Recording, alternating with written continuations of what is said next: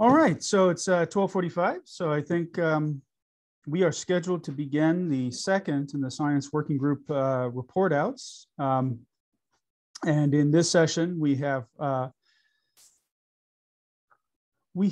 Rob Fender, who will be telling us about transients. We have Andrei Lobanov, who will be telling us about new horizons. We have Don Pesce, who will tell us about algorithms. And we have Peter Galison, who will be telling us about history, philosophy, and culture. I will give everybody a 2-minute warning at 10 minutes. And I'm going to try to keep us roughly on time. I realize that's always a challenge, and I don't always set a good example. But with that, Rob, do you want to get your slides up? And sure. Fantastic. Hopefully you can see my first slide now. So I can. Great. Take it away. Thanks. So the Transients working group is a working group which is coordinated by myself and Daryl Haggard. We have had 2 meetings to date, and the aim is to have monthly meetings at the present time, maybe increasing the cadence a bit when we come to developing engineering requirements in the new year. At the moment, we have a group of about 30 or 40 people, about 20 or 30, or about 20, 25 or so join the Zoom meetings that we have. And so far in the meetings, our goals have been to try and develop use cases which we can feed back to the telescope. And the reason for that is that some of the modes which we're interested in, such as rapid response and flux monitoring, with possibly a subarray of the telescopes, might be quite different to the requirements of the other working groups, which will be focused largely, I think, on more or less static imaging. So what does transient stand for in terms of the ngEHT? So in the context of ngEHT, transients essentially means, it largely means stellar mass objects. So we're interested in stellar mass black holes. So these are black holes in X-ray binaries, gamma ray bursts, gravitational wave burst, merger events. They're relatives in supernovae and other flavors of supernovae, for example, fast blue optical transients. And also sort of peripherally within our remit are tidal disruption events, which of course a lot of people are interested in. Our science aims are very similar, or our science interests are very similar to those of many of the other working groups. Our members are interested in the processes of accretion, how that connects to jet formation, how the jets propagate through their local medium once they're launched, and how much power they're carrying. We can do our science both through direct imaging, which is similar to what everybody else is doing with ngEHT, but we can also do a significant amount of science actually with just sub-millimeter flux monitoring using perhaps a subset, or even sparse imaging using a subset of the ngEHT antennas, if that's something which is feasible from an engineering viewpoint, which we think it should be. So this is a figure of radio transients parameter space. So essentially what you're seeing here on the x-axis is time scale, and the middle point here at 10 to the 0, you could just essentially read this as seconds. So this is a time scale of about 1 second here in the middle. To the right of it is slower events, which typically are observed in the image plane, and to the left are pulsar and other coherent sources. The AGN in the top right-hand corner, the cyan region denotes the region which is constrained to be at a brightness temperature less than 10 to the 12 Kelvin, which means that essentially all of the sources in here are consistent with being synchrotron. Some of the AGN and GRBs poke a little bit out of this region because they're Doppler boosted towards us. So the primary goals of the EHT are, of course, the AGN sitting in the top right-hand corner, the most luminous and nearest AGN, the big example so far being Sagittarius A star and M87. The region of this parameter space that we're looking at in our transients working group are the rest of the brightest of the synchrotron sources. So as I say, we're not looking at coherent objects, which will be too small and vary too rapidly, and are not in the remit of our working group. And we're not looking at the faintest synchrotron sources. So for example, some synchrotron emission associated with flare stars and brown dwarfs. So the first thing I want to mention, I think there's a couple of issues with the stellar mass objects that people raise when they're imagining whether or not we could use EHT and ngEHT with them. And those are, first off, is it really bright enough? And the second one is, okay, if it's bright enough, will you be able to image anything? And I'll try and address those two problems in turn. And this the next couple of slides that I'm going to show are also relevant to the prospects of doing flux monitoring. So for a lot of transients, just a general point to make, for a lot of transients, monitoring or rapid response to outbursts, often detected at other wavelengths, performed at millimeter wavelengths, are very rare. And of course, that tells you about the very earliest times of the ejector or the jet. So it's very important in filling out our understanding before you get to centimeter wavelengths. So the figure you see here is a few hours of radio and millimeter observations of a black hole X-ray binary called V404 Cygni, which were published by Alex Tetarenko et al. In 2017 now. And you see that at the highest frequency, which were 350 and 666 gigahertz, then we're seeing flares of several Janskys. So this is millijanskys here. The highest flare gets to about 7.5 Janskys. So you can have very, very bright flares from these objects. Now, without very rapid response, in some of these objects, it will be hard to catch these flares, but there are a number of objects where you actually get sequences of these events. And if some subset of the array were able to respond on timescales of hours or even days, then that would be adequate to catch these sources when they were very sub-millimeter bright. So what physically is happening when we're seeing these sub-millimeter flares? Well, I have some interpretation of these data here. So what Alex has done is she tracked events which were seen to peak earliest at 666 gigahertz, and she tracked them through a number of frequencies all the way down to 5 gigahertz using a number of facilities. And what you can do with fairly reasonable justification is that you can assume that each of the individual peaks, you see the individual frequency, is actually due to synchrotron self-absorption. You can apply a simple interpretation of that, and you get the size of the source. So what you see here is a set of tracks of different flares. So for example, all the green points, they represent one individual launched event, which we saw peaking at a range of frequencies going from the highest over here to the lowest there. And the sizes is the y-axis, it's the log of the gravitational radii. We can be fairly confident in those. The one thing we're not confident about is actually what is the initial delay here on the x-axis. So the x-axis is variously time, logarithm of seconds. And of course, we know with very high precision the time interval between peaks, but we don't know actually how much time there was before we saw the first peak after the ejector were physically launched. And in this case here, I'm suggesting that there was a very short time between the launch of the ejector and the peak at over 600 gigahertz.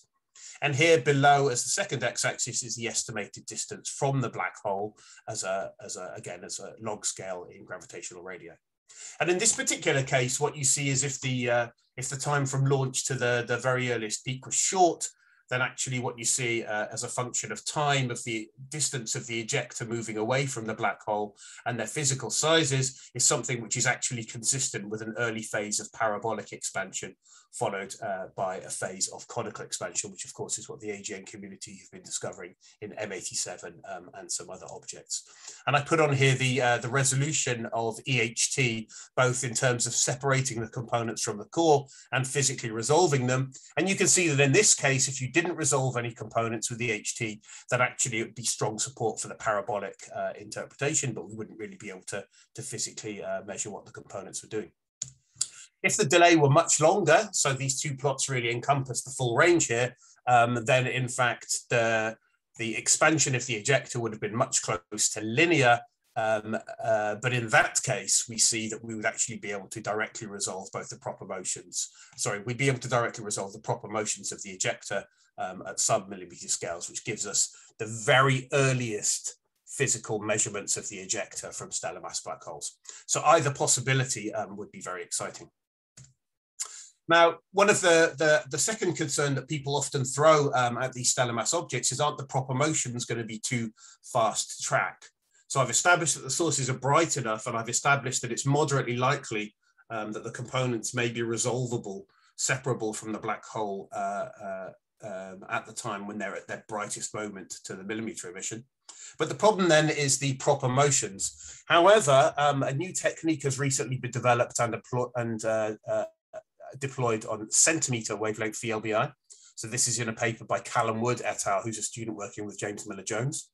And I show some epochs of centimeter VLBI imaging here, which were done in a standard way on a stellar mass black hole.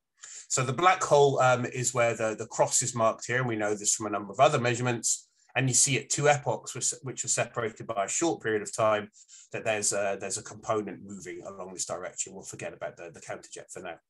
We could measure the proper motions of this component, and we essentially know that we need something that should have been moving faster.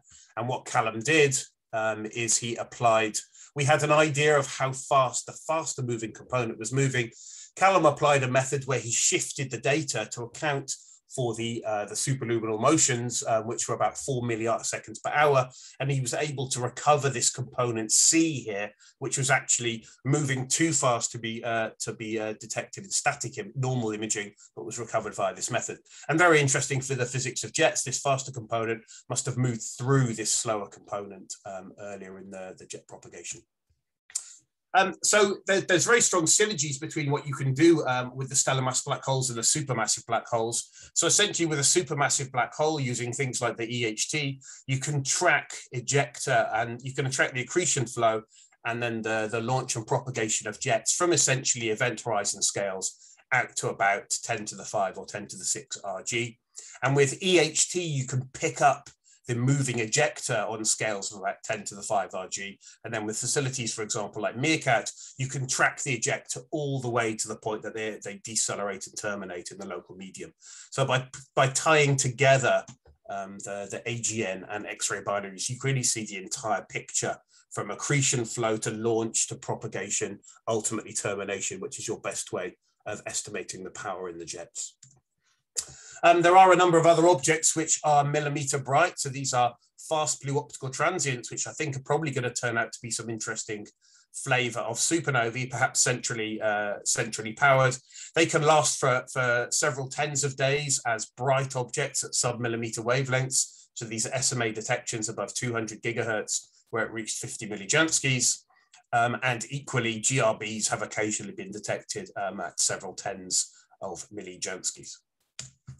So we've been trying to put together some use case and engineering constraints for ngEHT, and we're building tables like this, where we're putting classes of objects and how bright they might get and what kind of response times the array might need. And things that we're thinking about and things that everyone should be thinking about for this kind of science is, do we need a rapid response mode for ngEHT, both in terms of flux monitoring and imaging, and can we do this with subarrays of the telescopes?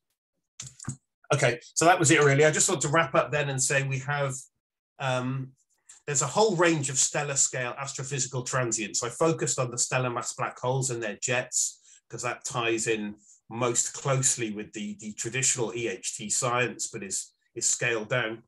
And in fact, a lot of these objects will be detectable as relatively bright sub-millimeter sources, and this could possibly be done with an ngEHT subarray. There is a way to image the high proper motion components, which is this method which Callum Wood has called dynamical phase center tracking. And for the closest black holes with jets, which are those in the X-ray binaries, we could track the jets from about 10 to the 5 gravitational radii, which almost perfectly overlaps to the distances to which you can really track in a humanly accessible lifetime the ejector from launch to more or less termination for an AGN. So there's very strong synergies between the AGN work and the stellar mass black hole work. So our requirements, as I said, are rapid response, being able to monitor fluxes, and possibly sparse imaging subarrays. We're open to all. We're a very small and friendly group. We're going to continue to have relatively regular meetings and try and see how we can push the telescope. So please contact Daryl or myself if you have an interest in this group. And I'll stop there. Thanks. Thank you, Rob. It's fantastic and perfectly on time. Yeah, I think we have time for 1 or 2 questions. And Andrei, please prepare to share your screen in a moment. So do we have a question for Rob?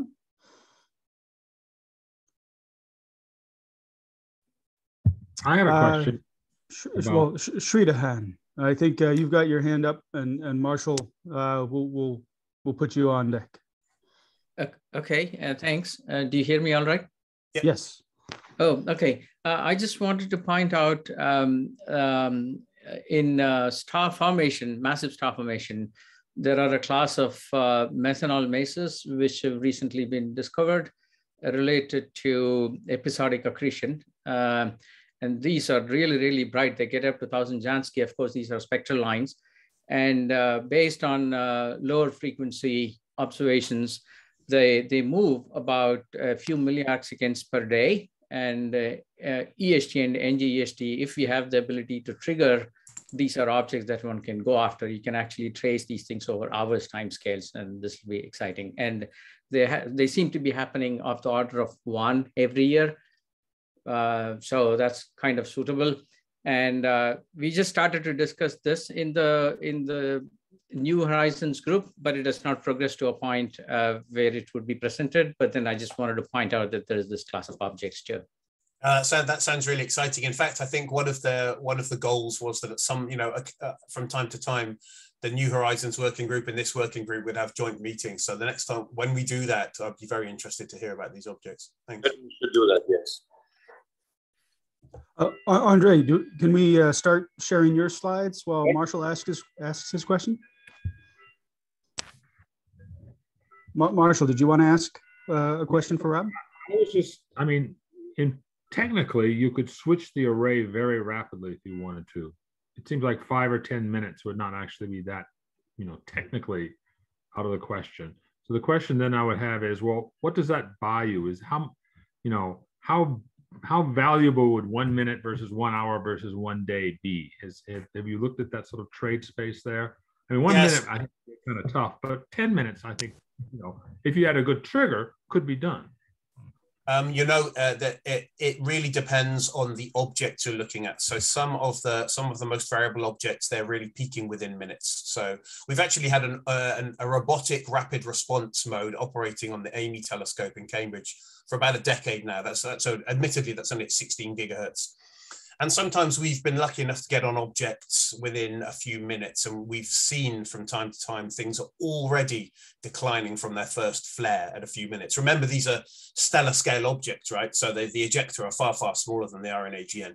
On the other hand, there are objects like supernovae where we really know that you could be relaxed and a few days would be fine. But for the accreting stellar mass objects, then very rapid response would be, sometimes at least would be very desirable.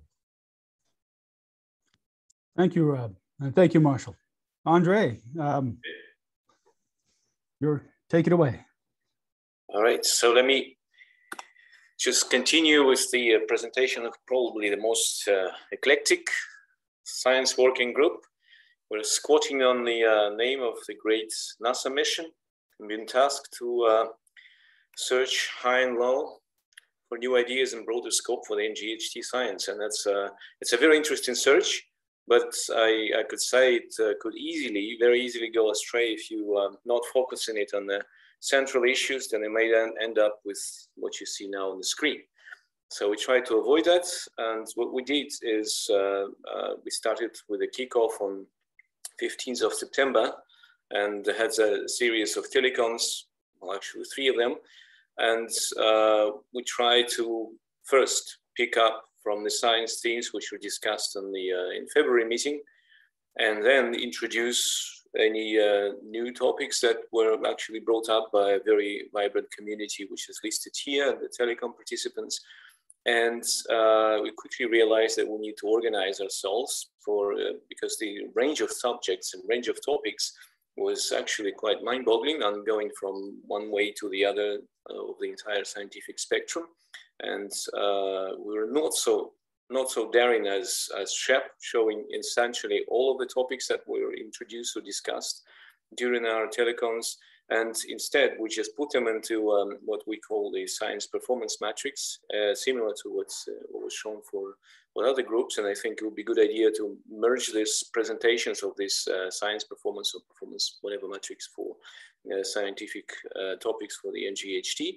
And we try to sort of not to go into really comparative discussion, but at least to define, as we were asked by Michael several times, to define the most sort of outstanding topics to present at this meeting, and the topic which would potentially provide this new horizon input or novel inputs for the scientific subjects for the ngEHT. And what we quickly realized that a range of the topics which was presented and proposed was focusing or circling over onto the enabling astrometric capabilities at the ngEHT. This is the photon ring astrometry or supermassive black hole astrometry, which was proposed and discussed in great details by Marshall. Marshall will also give a talk about it on November 4th, on the Thursday.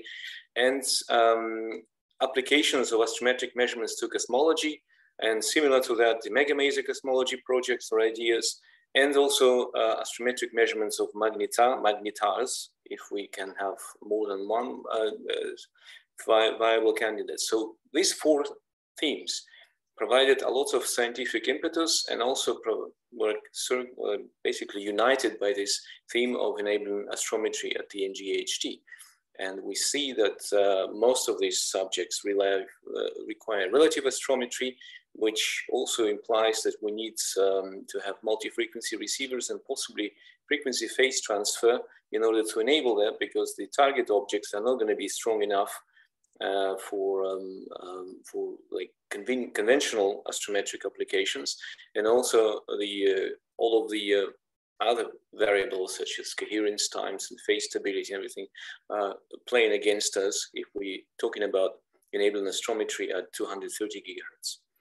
There are other topics, and some of those will be presented also in the different presentations. So we were discussing extensively astroparticle physics applications, axion and ultralight boson searches, and Yufan Chen will talk tomorrow about it. And also this topic is prominently featured at the fundamental physics working group, and I think it's actually deserves a bit more attention than we have now. It's a sort of side issues or one of the issues in both groups. We should probably think of a bit more deeper discussion, because it's certainly not just axions and other boson searches. There's a lot range of new astroparticle applications or new physics application, life particle applications. And I think that we may also, similar to what Rob was just saying, having a telecom with the transient group, we may want to discuss that probably together with the fundamental physics group at some point. That was very interesting application of planetary radar science, and TK will talk about it on November 4th. And we were discussing two more topics, the transients and MWL studies, multivariate studies for supermassive black holes and jet physics. This is a very great overlap with the transients. So this is probably we need to consider as a joint discussion point for later. And we touched upon, but we didn't have time to go into great details in stellar astrophysics with SIO and metanormizers, as TK just mentioned. There may be a very interesting applications of those. The SIO misers, I believe, will be discussed by Ilva on November 4th, but this is something for us to continue. As you see, the spectrum of the scientific topics is so broad that it is not easy to discuss them all in sufficient degree of detail within just 3 or 4 meetings. So what comes out of the discussions is that we really think that enabling astrometric applications at the ngEHT would be a good way to explore quite unique and very fundamental science, but we realize as well that it will most likely impose quite heavy design and technical requirements on the instruments. So further discussions on both merits, drawbacks, and trade-offs is certainly needed at this point. So let me just go very quickly. How do we think that we could potentially enable this astrometry at the ngEHT? And I think this is the technique that was designed and implemented at KVN, the simultaneous measurements at 4 frequencies with the shared optical path receivers, of which Maria Lioja will talk tomorrow extensively, would enable us indeed just to get the next step on this ladder, the 4 frequency receiver, which is implemented at KVN and goes up to 130 gigahertz. If we test this technique up to 230 gigahertz, we could achieve very good phase noise, as shown here in this formula, and the residual phase errors for the frequency phase reference in experiments. So these two factors will enable both increasing the sensitivity of the measurements at 230 gigahertz and providing sufficient phase stability and residual phase errors to really get the astrometry going at higher frequencies, up to 230 gigahertz, for instance. And if we do so, then we could apply astrometric measurements to a range of science. First is this photon rings, which we will discuss by Marshall Eubanks. And those are, as obvious, are probably the most stable morphological features in extragalactic objects. And for enabling astrometry, using them as astrometric points, we don't even need to resolve them. It suffices to detect them as point-like features inside sort of larger scale emissions. So even for those objects where the ngEHT will not be able to really image the shadows, or will be already good enough if we can identify photon rings as point sources.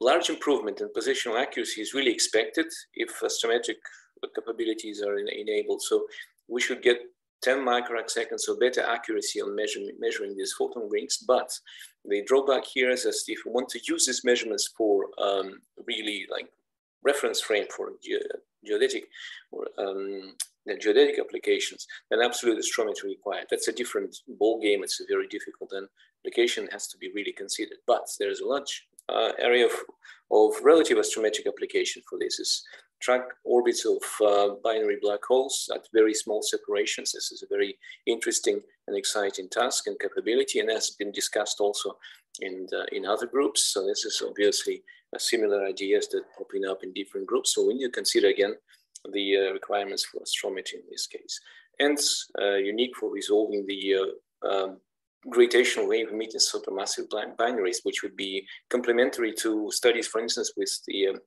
PTA with pulsar timing array. Not quite with LISA, but PTA and this kind of measurements would certainly would be able to identify and characterize one and the same objects, one and the same set of objects. It would be very nice. What is also interesting is if we get this astrometry being possible with the ngEHT and 10 microarc second accuracy, this would enable a whole range of frontline applications for cosmology. We could get yearly parallaxes up to distances of probably several megaparsecs. This is the 2 minutes, Andrei. Sorry, yes. We could get proper motions up to distances of 20 kiloparsecs and larger, CMB parallaxes, and get the accurate Hubble constant measurements. So this is a very nice set of astrometric applications coming from these capabilities. Extended to water masers, we get possibilities to measure positions, radial velocities, and accelerations in several features. And as Dom was saying, there's a line at 183 gigahertz, which produces very strong masons, and line at 325, 321 gigahertz, which could be used with about 100 millijansky strengths. It's a bit difficult task, but it's a very interesting application, because if we can detect these lines, we can get most accurate measurements of Hubble constants in galaxies up to, so you say, some 200 megaparsecs. So with astrometry with magnetars is another interesting applications for our own galaxies, and that's interesting because that particular frequency range between 3 millimeter and 1.3 millimeter may possibly offer a sweet spot for making these proper motion studies. And we can do that for the magnetar near the galactic center. That's a very nice kinematic information about our own galactic center and properties of that region. So let me just finish that by saying this working group is certainly a work in progress, and we continue with this evaluation analysis. And we certainly should expand the scope of our work, but also get the cross activities across several working groups together in order to avoid repetitions and excessive repetition of work. But what we have as preliminary conclusions is that we really think that astrometric capability is one of the very interesting application or very interesting science tools to be implemented at the ngEHT. And it needs, at the moment, of course, further and more detailed evaluation and thorough analysis of various trade-offs and everything. So maybe forming a task force for astrometry with the ngEHT is the right answer to proceed. Thank you. Thank you, Andrei. Fantastic. I think we have time for a couple questions. And Dom, please be ready to jump on the screen.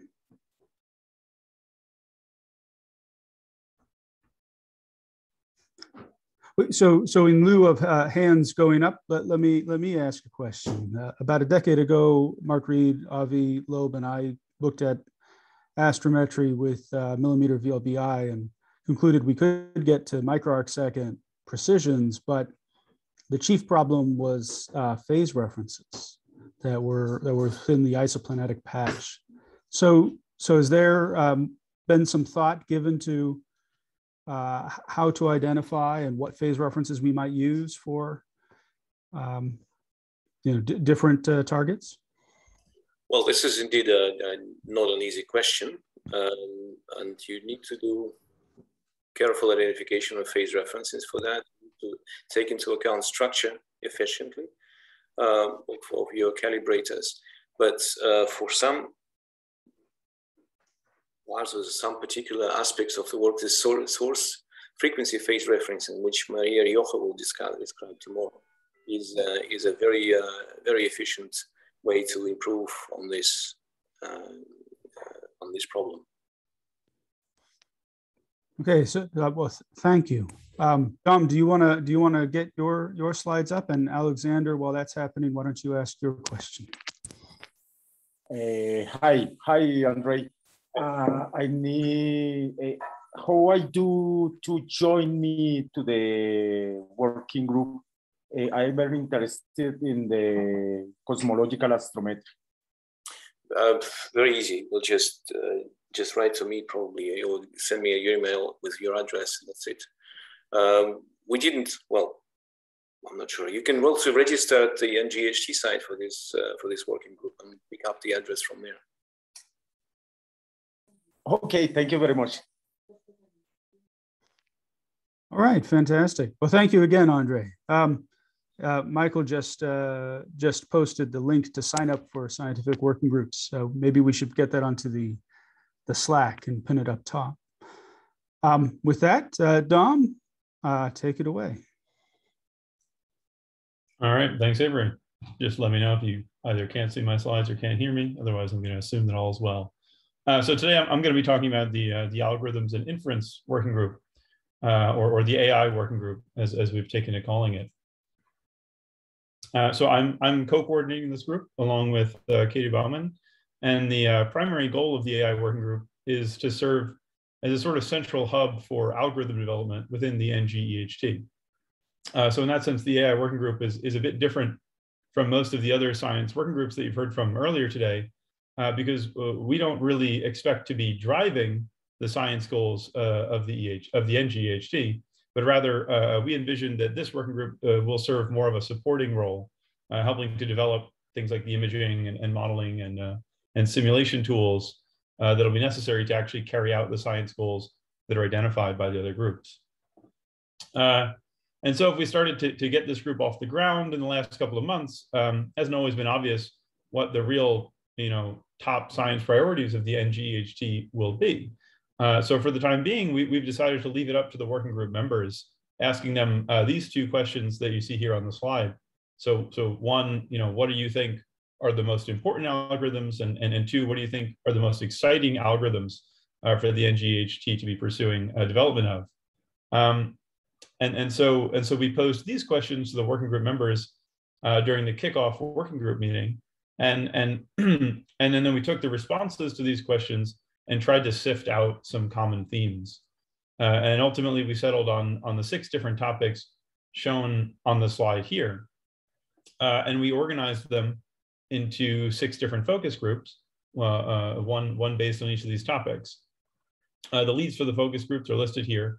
And these folks have been selected both on the basis of their domain expertise, but also based on their expressed interest in the topic at hand. And so for the remainder of this presentation, what I'm going to try to do is just walk briefly through each of these groups and touch on the goals and ongoing activities for those groups. So first up is what we're calling static source reconstruction. So this group's being led by Andrew Shale, Jose Gomez, and Sera. And the idea here is that this group is focused on the development of things like imaging and modeling algorithms that aim to perform source structure reconstruction from ngEHT-like data. There are a number of dimensions in which the ngEHT source reconstruction problem is expected to be richer than what the EHT has to contend with, because the ngEHT is going to observe in multiple frequencies, and it'll be sensitive to a much broader range of intensities and spatial scales. And so the algorithmic developments coming from this focus group will be aimed at tackling those challenges. So for instance, things like having high dynamic range imaging across a large field of view, these are going to be necessary for capturing the M87 jet launching region and tying it to the horizon scale shadow structure. And being able to reconstruct the same source across multiple frequencies would enable things like robust recovery of spectral index information, which can then be used to constrain the properties of the emitting plasma. And this slide here is just showing a couple examples of ongoing work for this group. So on the left is a nice demonstration from Andrew Shale, showing some multi-frequency imaging of an M87-like simulation across both 86 and 230 gigahertz, where we can see the improved spectral index recovery that comes from using both of these frequencies simultaneously. And then on the right is a very early example of some multi-scale imaging work being carried out within one of these regularized maximum likelihood frameworks, where in this case, there's an adaptive pixel grid being used to substantially speed up the imaging process. Okay, so next, I want to talk briefly about moving from static to dynamic source reconstruction. The leads for this focus group are Antonio Fuentes, Aviad Levis, and Alex Teterenko. And the focus here is on developing reconstruction techniques for dynamic sources, meaning sources that are changing their structure with time. And so the obvious science beneficiary here is Sagittarius star, which is known to be variable on very short timescales compared to typical observing runs. And the coverage, the Fourier coverage, the UV coverage on these short timescales will necessarily be sparser, and it will necessarily have lower signal to noise than the coverage that you would obtain for more static sources like M87 across a much longer observing period. And so if the ngEHT aims to make movies of the accretion flow around Sagittarius star, which it absolutely does, then it will need to have capable algorithms for doing so. But that said, Sagittarius star is not the only source of interest for dynamical reconstructions. There are other AGN targets that are known to vary on roughly day timescales at ngEHT resolutions. And even some of these non-AGN sources like microquasars and others that we just heard about will be possible ngEHT targets that are expected to exhibit rapid variability.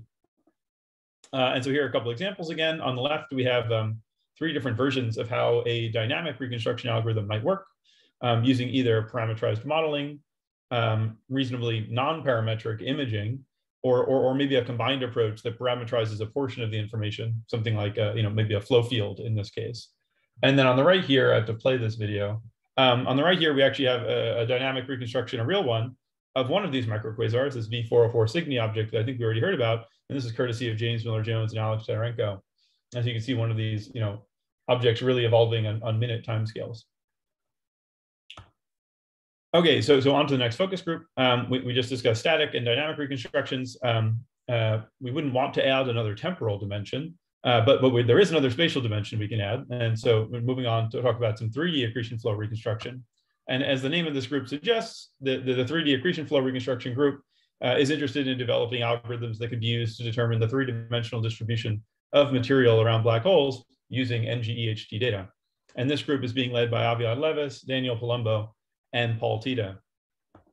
And the primary motivation behind this kind of strategy is that one can really get much more directly at physical parameters of interest in the system with this kind of 3D reconstruction compared to something like the 2-dimensional geometric modeling that was carried out for the EHT publications on M87. And by I would say forward modeling the accretion flow itself within the spacetime that you think it's living in, you can cut out intermediate steps of things like trying to translate sky plane features to physical parameters. And probably the archetype of this kind of modeling that's been done to date is semi-analytic RIAF work. And an example of that is shown here on the right, courtesy of Paul Tita, and is compared against an appropriate GRMHD simulation. But there are additional efforts currently underway to perform, similar kinds of 3D reconstruction. And a couple examples are shown on this slide. On the left here is some work that Aviad Levis is leading, in which his algorithm dynamically allocates emission locations within the space-time using a neural network whose weights are then trained to best match some input data. And on the right is a separate effort from Daniel Palumbo. This is called KERBAM, which leverages semi-analytic ray tracing within the Kerr metric to produce many sample images and explore posterior distributions of the underlying physical parameters. Okay, so just went through 3 groups that are focused on algorithms that are really informed by, in various ways by our physical expectations, but which ultimately are aiming to interface directly with data. But those physical expectations themselves must come from somewhere, and that's where this next focus group, astrophysical simulations, enters in. So this group's being led by Razi Amami Maybody, Sera Kumar, and Yosuke Mizuno. And this group's really aiming to focus on the sorts of first principles numerical simulations that drive our theoretical understanding of these systems that ngEHT is hoping to observe. And there are a wide variety of simulations that fall under this rather general heading, including those like GRMHD and GR ray tracing that are already prominent within the EHT collaboration, but also thinking about including things like plasma methods like PIC and even numerical relativity methods for dynamical spacetimes, such as would be relevant for binary black hole systems. And I think the motivation for simulations like these is fairly self-evident, as they do typically inform our a priori understanding and expectations for the systems that we're aiming to observe. And if we want to be testing out our physical theories, we do need to be able to translate the predictions of those theories into observable signatures. So for the ngEHT, this means that we need to have the ability to simulate a variety of both accretion and space-time physics. But there's also this awareness that our existing simulations are limited in a number of ways, insofar as how physically realistic they are. And so pushing the state of the art forward on those as well is going to be one of the goals of this focus group.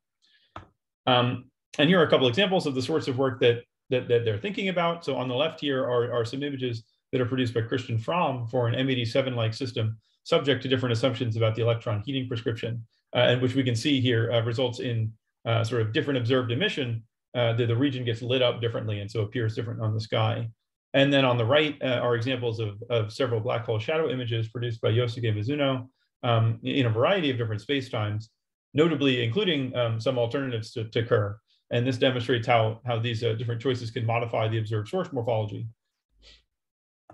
2 minutes. Thank you, Avery. So the array operations focus group. So let's move forward. So the next group is backing away from the physical theory and considering just the very practical question of how we might best operate an array like the ngEHT. This array operations focus group is being led by Joshua Lin, Alex Raymond, and Huz Sun. Its aim is to develop algorithms for things like making decisions for whether and when to trigger observations, and for selecting the optimal locations and properties of new sites that will be added to the array. The site selection question is an immediately relevant one, because the ngEHT currently doesn't have a finalized reference design. And so determining which site and station combinations can optimize across a variety of considerations, such as UV coverage, baseline sensitivity, imaging fidelity, total cost, et cetera, is thus an area of active ongoing effort. And because the ngEHT will probably observe much more often than the EHT does, and it will target many more sources, schedule optimization will become even more important. And so having algorithms for things like observation triggering and rapid quality assessment will help with scheduling and with creating feedback loops for further refining the optimization. Just another couple examples. I'll just go quickly. On the left is an example set of figures for some site selection work led by Huz Sun, in which he developed this encoder-decoder scheme for determining the sets of stations that are necessary to maximize image fidelity while retaining, while remaining as parsimonious as possible in overall array configuration. And on the right is this schematic diagram that's showing the thought process behind how an observation scheduling algorithm might work. All right, so final focus group is tackling something of a meta problem, this critical question of how we do everything I just said in a way that's computationally scalable. So this group's being led by Kazuo Akiyama, CK Chan, and Greg Lindell, and aims to establish an infrastructure or best practice for enabling algorithms that can leverage large and increasing amounts of computational horsepower across the full extent of ngEHT algorithmic needs. And so I apologize that I don't have any flashy visuals to highlight this work. The motivation for it really, though, could hardly be clearer. the ngEHT is expected to handle, more than a data volume that's more than an order of magnitude larger than what the EHT has to deal with, and aims to do so much more frequently. So that means that things like correlation, calibration, all downstream processing, all these things are going to become much more computationally burdensome. And so having a framework in place to do things like containerized software, stage it on a cluster or on a cloud computing platform, and then distribute the necessary computations efficiently will be necessary to avoid running into severe computational bottlenecks at any of a number of stages. And then doing all of that in a manner that's relatively agnostic as to the specific task that any one piece of software is carrying out. Well, as you know, that's the difficult task that this group is setting out to solve. So I realize I'm running low on time. So with that, I'll just leave my summary slide up here and I'll end here. Thank you. Thank you, Dom. So I think we have time for one or two questions for Dom, and Peter, you are on deck.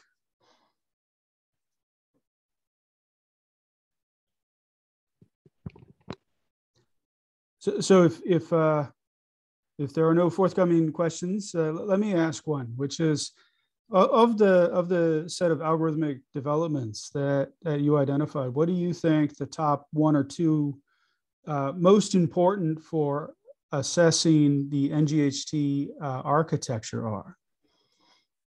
Are any of these in the critical path to determining what the ngEHT has to look like? And if so, what's the most important one? Well, I think the group focused on array operations is the relevant one for answering these kinds of questions, right? They're really thinking about things like how, what's the decisions that affect the array architecture or the array operation. How can we make sure that we are optimizing those decisions before actually needing to finalize any, right? So because this is the big question right now for the ngEHT is what's the array going to look like, and how is that going to optimize the science downstream? I think this is the working group or the focus group that's really invested most heavily in that question. This is number 5 here on the slide.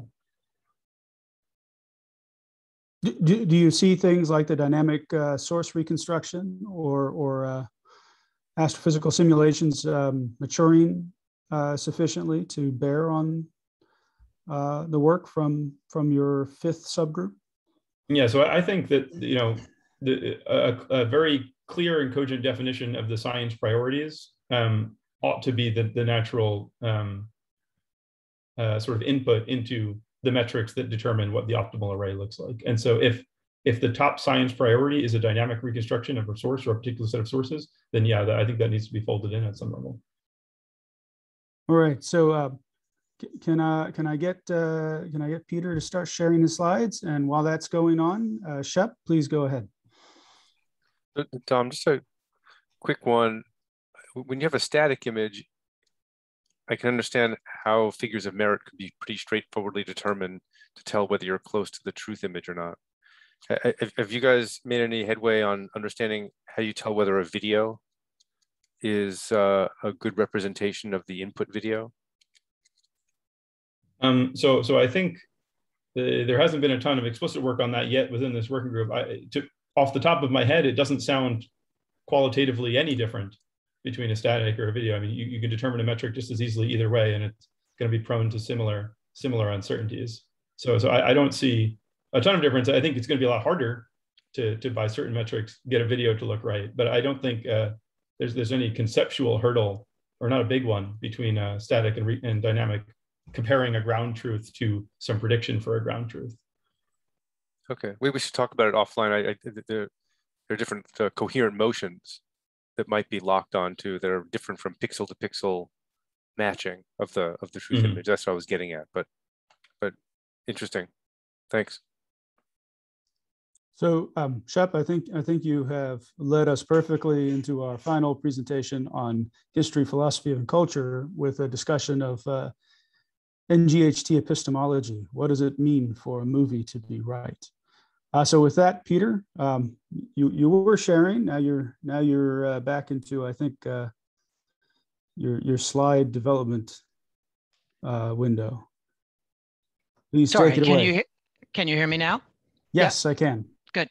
So one of the many exciting features of the ngEHT is that we hope to integrate considerations about the history of astronomy and science more broadly, black holes, into the work that's being done, the philosophical considerations that are raised by black holes and by the kinds of inquiry that we're engaged in about the epistemology, that is to say, how we gain and secure knowledge about the objects that we're studying, and about the cultural embedding of this large-scale and long-term enterprise that we're embarking on with the ngEHT. So by bringing this in from the beginning and having it integrated with the scientific work as it develops, both having the scientific work inform the kinds of questions we ask of history, philosophy, and the broader cultural matrix, and then vice versa, having questions of philosophy, of ethics, and culture feed into how we do things in the EHT, in the ngEHT will be, we think, both on the scientific side and on this other side, both very mutually productive. We've divided the work, and this is this working group, which is one of the, I think we have 8 total scientific working groups, is led by Tiffany, Nichols, and me. Tiffany's finishing a remarkable PhD dissertation on looking at the relationship of LIGO to the lands and noise and signals that they provoke. And so everything that I'm saying really comes back to this broader group that Tiffany and I are pursuing. The 4 HPC focus groups are collaboration and outreach, and I'll discuss those in a moment. Algorithms and visualization, which will tie into what you just heard. Citing and culture, and we'll talk about that, and the foundations of physics group, of black holes group that we've been running for some time now, and that will, I hope, interact in a productive way with the questions that we're raising at the ngEHT.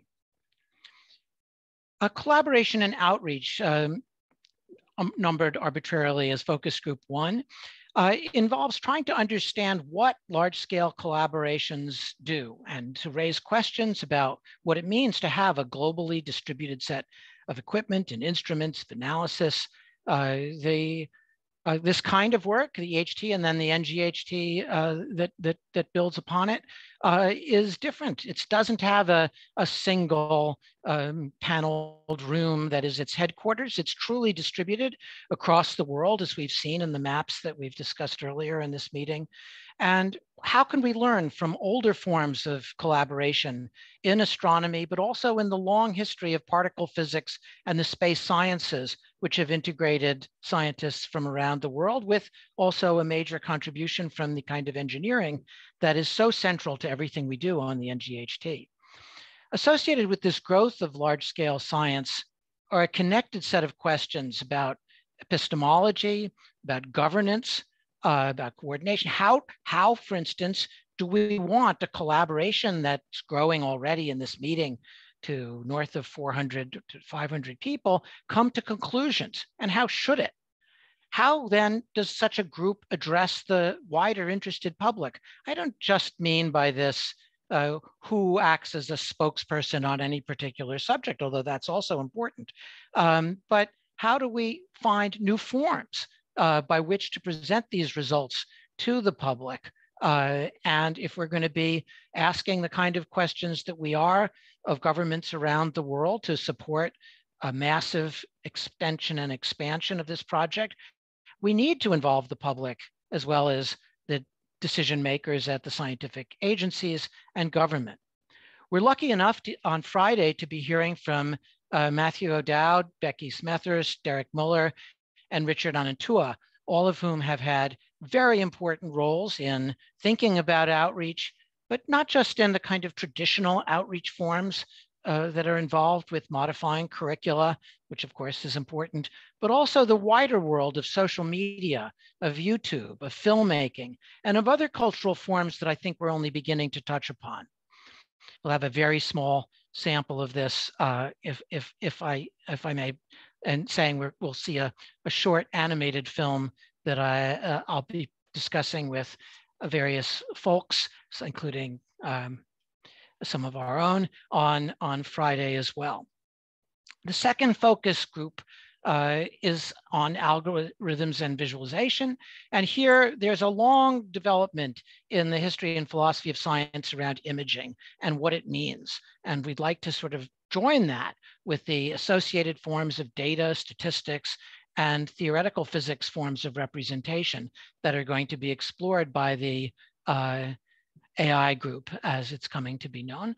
Our focus here will be on the ngEHT itself, of course, inter alia, an enterprise that must develop a whole new set of novel means for data analysis and image production. And so as we reflect on the philosophy of algorithmic imaging, how does this bear on the long history of visualization in the sciences? What forms of argument can we carry over from the EHT, and what dramatically new forms are we going to need? You've already heard mention of some of the ambitious projects to model in 3 dimensions the accretion flow and so on. What new modes of reasoning will come into play with the expanded network and UV coverage that we aim for, dynamic imaging, to really think about how we assess movies? I think we're only begun to scrape the surface of these considerations so far, and they're going to be terribly important as we develop new metrics and new ways of assessing the verisimilitude of the movies that we make. This group is going to be coordinated monthly with the AI group, and as in all these groups, we'll be in close contact with the other working groups as we move forward. The third focus group is on siting and culture. Jess Dempsey and Tiffany Nichols will be leads on this, and here this engages with some questions that bear directly and immediately on how we think about site selection, so crucial for the future of the ngEHT. And that involves thinking hard and carefully and responsibly about the political cultural place of astronomy.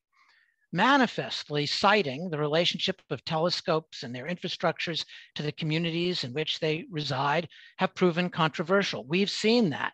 One only need think of the 30-meter telescope and the passionate protests that famously, and affecting us, shut down operations at the Hawaiian summit of Mauna Kea.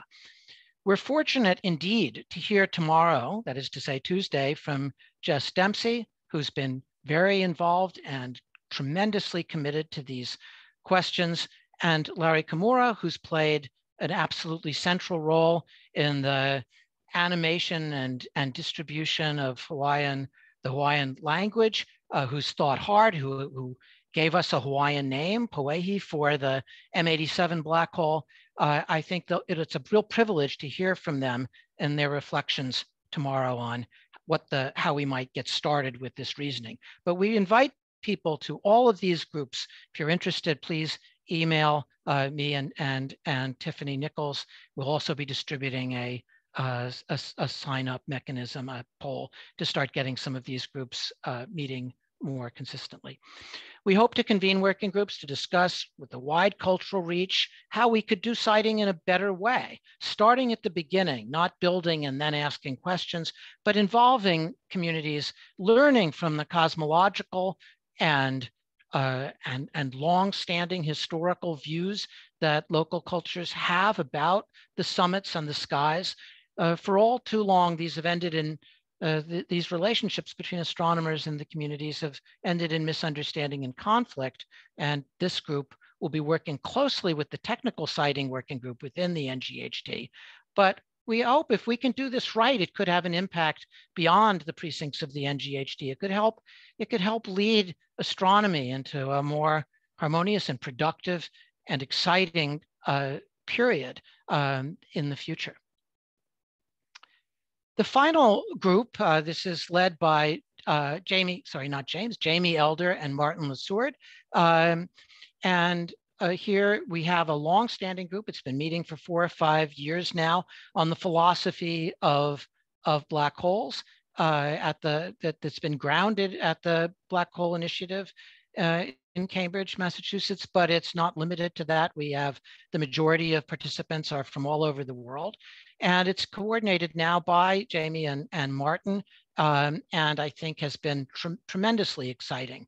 We've looked at questions of modeling, of singularities, of black hole thermodynamics, space-time stability, the philosophy of observation, of causality, as well as the relationship of mathematical and other modes of understanding black holes. We're right now in the midst of an exceedingly interesting series on the care solution by Martin Lessourd, joining mathematics and physics in a fascinating way. So all of these efforts are really designed to help give dimensionality and a broader cultural, technical, philosophical, and historical location of this program to which we're all so committed in building an ngEHT, doing it in the best way we can, and learning and making it as fun and engaging as we possibly can make it. All of these working groups are completely open. We'd like to invite you to participate in the ones that intrigue you. And we intend to have, each of them will be, of course, in contact with corresponding other members, other groups within the scientific working group structure. Thank you, Peter. So I think we have time for maybe one question before we take our final coffee break and head into our final session. Does anybody have a, well, let me ask a question. So Peter, I think you described a number of critical philosophical questions to be sorted by horizon imaging telescopes generally, and I'm wondering, what do you think is the most important one that you listed prior to the array design congealing for ngEHT? Well, I mean, I think that there are different dimensions of urgency. I think that getting started on citing and joining these questions, these broader cultural questions, to the technical ones as we choose and begin to be in correspondence, I mean, in engagement with communities, is very important. We want to do that right. We want to learn and figure out the principles of action. What can be, there's some things that'll be entirely specific to one site and others that will be general best practices as we go forward. And part of that is learning to respect and to learn from the people that live near and on and have views about the various sites where we'll be we would like to observe. I think that these big foundational questions are very important. I think they may activate our attention in certain ways, as we begin to choose questions and to understand that. I think how we run our collaboration is important. What should be our mode of decision making about when we actually are ready to go to press, and what does that mean? This is, I think, the most distributed. The ngEHT will be the most distributed form of scientific collaboration in the history of science. We have an opportunity to think about this in new ways without a fancy headquarters single office that resembles the headquarters of, say, CERN, which has a location. And there's a central desk and a central office at a central place. And we're much more distributed. I think that's exciting. And we should think hard about it. Those are some of the things I think are most important. Well, fantastic, Peter. Thank you. And let me thank all the speakers in this session. This was a wonderful summary of the work that's ongoing, and will help feed into our exercise of trying to figure out how to build this in the coming days. With that, why don't let me close the session, and we will be back at, I believe, on the hour for an invited talk by Torsten Ensslin, and then site updates. So thank you, everybody. I will see you in just over 10 minutes.